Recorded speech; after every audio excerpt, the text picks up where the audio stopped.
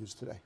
Another head coach who really gets it, Tulane women's basketball head coach Lisa Stockton, who's been there for 29 years. To be at a place, Brooke, for that long, what does that really say about her character and what she's wanting to do there at Tulane? It says to me that she's built, a program where it really attracts the right type of players. And last year with the finish, they had 21-10. They're moving their way up the American. She gets a big transfer last year in Moon Urson. And Tulane has become this program now that you worry about facing them. Every coach in the American talks about how difficult it is to face Tulane. Their defense, they're stingy, they're experienced. And Coach Stockton is another one of those positive type uplifting coaches you want to be with. Let's welcome her right now into the American studios. Coach Stockton, thanks so much for taking the time to join us here. You had said that this team's success was really going to be predicated on how quickly your team was able to gel, all of the new faces. I'm curious what you've seen here in these first few practices and where that's really shown just the chemistry of this group. Give us a sense of what that looks like. Well, I think the summer really started us off. I mean, they were all here all summer. We worked really hard. I think I've been really impressed with work ethic.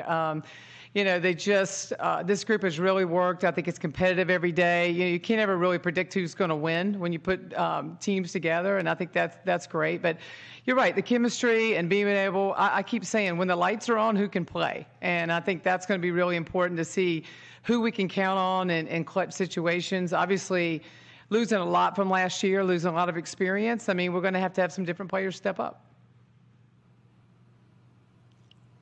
Hey, Coach, Brooke Weisbrod here in the studio. Who is that player or players right now that are starting to separate themselves from the pack on your team? Well, I think, we can't say enough about Dynah Jones and really how she played last year. And she played with a complement of a lot of fifth-year seniors. But I think you're going to see her really elevate her game and her leadership. I certainly can't talk enough. We got a transfer, Rachel Hakes, that has come in. And, I mean, I'm still trying to find something she doesn't pick up quick. She's done a tremendous job of leading this group, even though they're new, and I think she's going to be a super player for us. I think some of our posts, you look at Irina Perot and you look at Anijah Grant, they played a role last year, but I think their role will be bigger.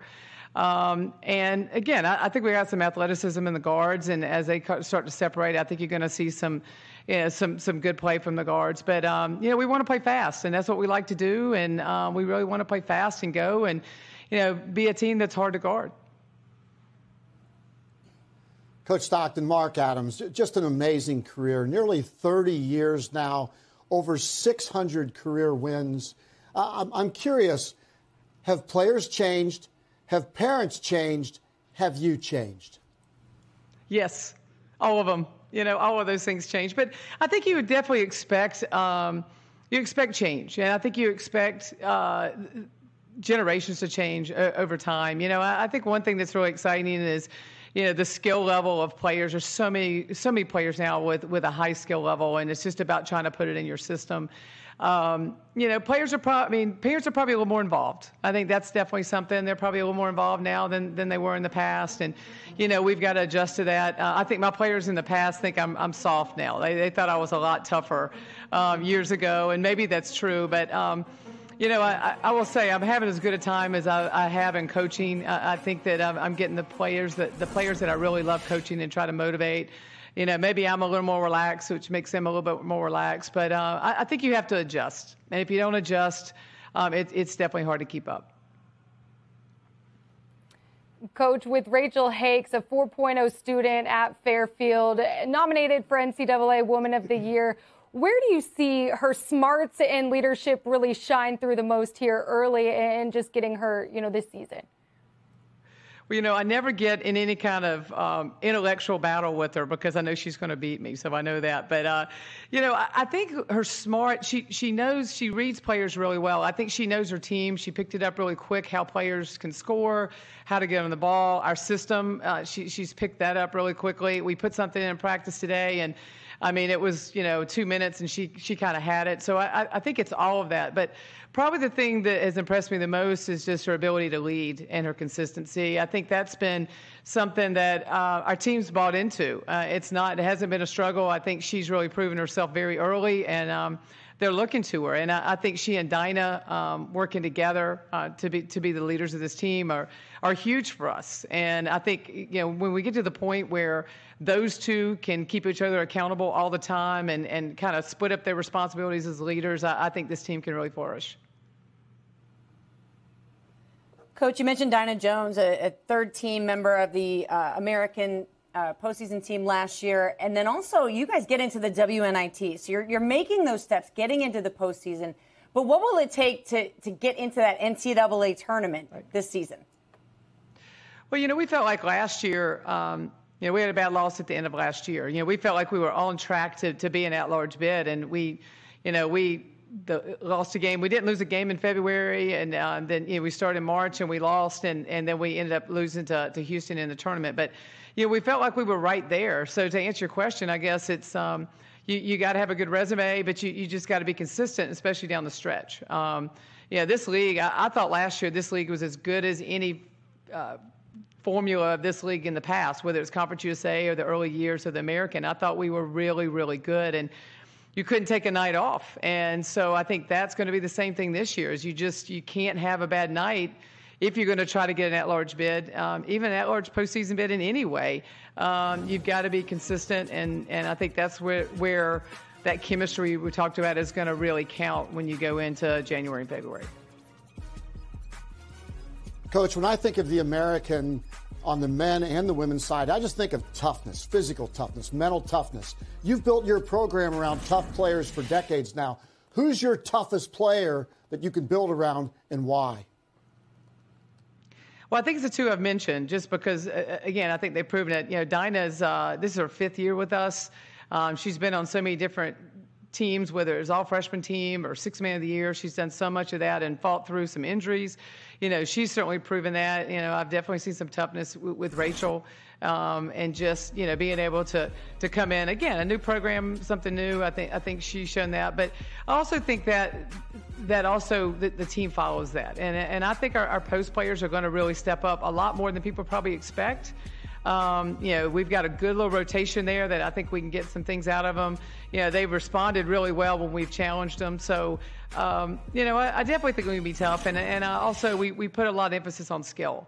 And I think our players, if I can say an area we've improved the most, is probably skill since last year. And so I hope that's going to be something that's going to help us, especially early. Coach Stockton, we're looking forward to tuning into the hoops hullabaloo tonight. Excited to see these big dance moves from Ron Hunter that he's talked so much about. Hoping maybe to see you out there facing him off in a dance-off. What can we expect from you? It's tough to be with Ron Hunter, right? He's a big talker. He is a big talker. So I don't know. He promised somebody last night I was singing. Yeah, big personality, and I love him, and I'm so excited about his team. But he talked last night about us singing. I'm going to tell you, that is not happening. You might find me dancing, but you're not going to find me singing. So we're going to have fun tonight, though. It's going to be a good time, and I'm really excited. Again, we haven't done anything like this in a while. These ratings are going to be way up off the charts. We can't wait to tune in. Coach, thank you so much for your time. Really appreciate it. And looking forward to hear these new pieces that you have this season. Thank you. She seems really excited about Rachel Hakes. Dynah Jones, we know what she's done there for Tulane, but really to get this transfer in from Fairfield, she's got the smarts. What did you like that you heard from Coach Stockton, particularly about her? I think, too, experience is another word that, we're starting to hear throughout this conference, especially with transfers. And when you can get a player that can settle the rest of your team, especially someone who is as intelligent, is as good, physically as the game, she can break it down and really help get those X's and O's and translate that to some of the younger players. So I think Lisa really has trust and faith in her team this year. Yeah, and Dynah Jones is a giver. Yeah. And she does off the floor and off the floor. I just think the leadership of this team coming off a successful campaign last year, and a coach that really gets it. Talk about how she's a little more relaxed, that the players are more giving, that she's willing to listen. It's just an exciting time for Tulane basketball men and women. Dynah Jones and Rachel Hakes, they are going to be joining us here right now in the American studios. Rachel, Dynah, thank you both so much for taking the time. Really looking forward to seeing the new pieces here this season. Dynah, I'm curious, having Rachel, her smarts, 4.0 student, as a point guard, what does that really do for you, and how has she been a great addition for this team? Rachel has been really phenomenal. Just her knowledge at the point guard position, it has been just, it's just been so helpful for me, getting me into spots and being able to talk to my teammates, getting them into spots. So it's just been really phenomenal, and I'm excited to play on the court with her this year.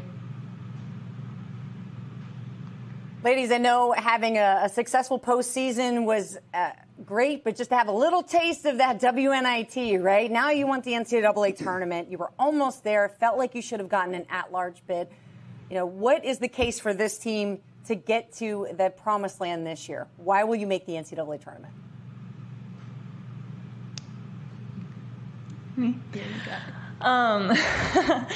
Well, I think the biggest thing that we're focusing on right now is just taking it day by day.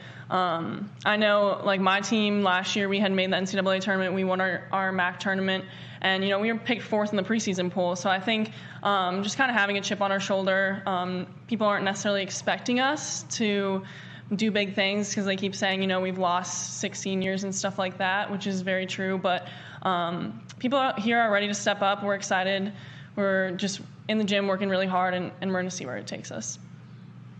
Yeah, like Rachel said, we have people who are hungry. We have people who are willing to work hard, and that's always fun to have. And you can go far with that. So I just think that us competing in practice and being able to, push each other on and off the court, is really big for us, and that's why we'll be able to go far this year. Dynah, I'm fascinated by you. You're a camp counselor for the Special Olympics. You're a big sister. You do a lot of things off the floor that are so impactful.